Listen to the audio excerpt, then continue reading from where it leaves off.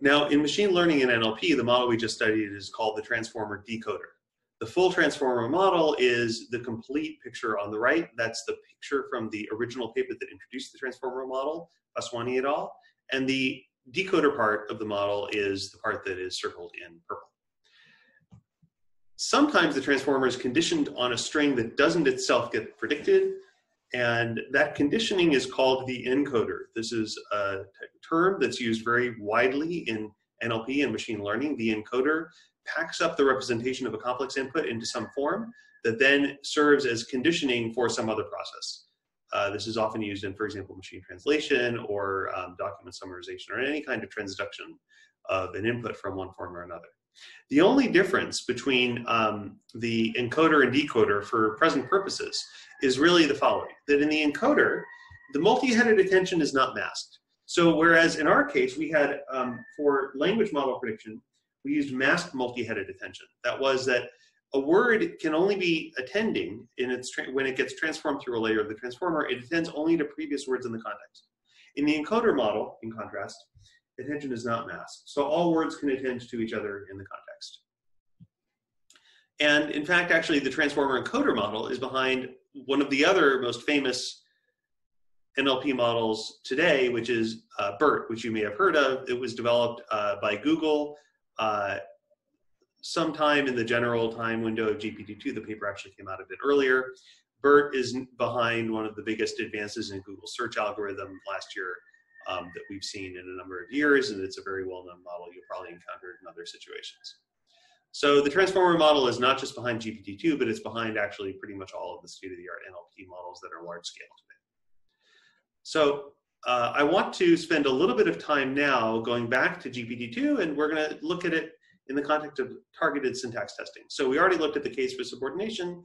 I'm going to show you a little more. We are going to use this as an advertisement, in a sense, for the syntactgym.org website. This is something that we've been developing in our own lab and may be useful for you in PSET 6. And it's a very fun resource, and we can use it for looking at testing language models at scale. So this is the SyntaxGym website. You can also use this as a resource. This video is a resource as you're doing PSET 6. There are a number of ways you can use it, but for example, there's a large number of syntactic test suites. And for example, I can search for the subordination case. And so this was the subordination data that we looked at before. So you can see the materials. We actually use many different items. So the example, like as the doctor studied the book, the nurse walked into the room. This was an example that I gave you, but there are many different items that are all controlled, so you can see the different conditions they're in.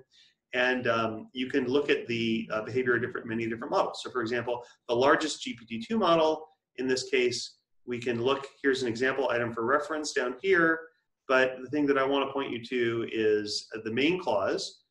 So the main clause region is defined as being either the period for the no matrix clause versions, or the entire main clause for the matrix clause versions.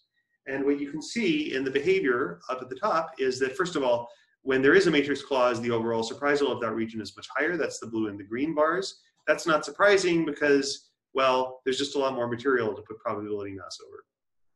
But you can see that there is a, you can see that the, that in this case, that having the subordinator makes the matrix clause less surprising.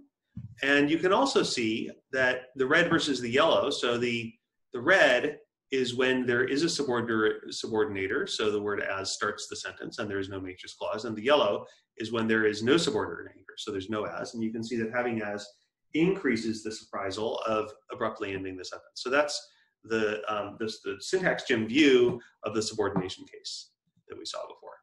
We can now look at the other case, the other test suite that we investigated and that we looked at last time, and that's the verb transitivity case. So these are things like when the dog struggled, the doctor took off the restraint versus when the dog bit. So struggled is unambiguous in the sense that it is an intransitive verb, and so you're not inclined to use the doctor as the object of struggled. So struggled should make took off less surprising than bit should, but the comma should reduce the surprisal, especially in the bit condition. So let's see if GPT-2 XL does well on this. It turns out to do very well. So we can look at the effects here.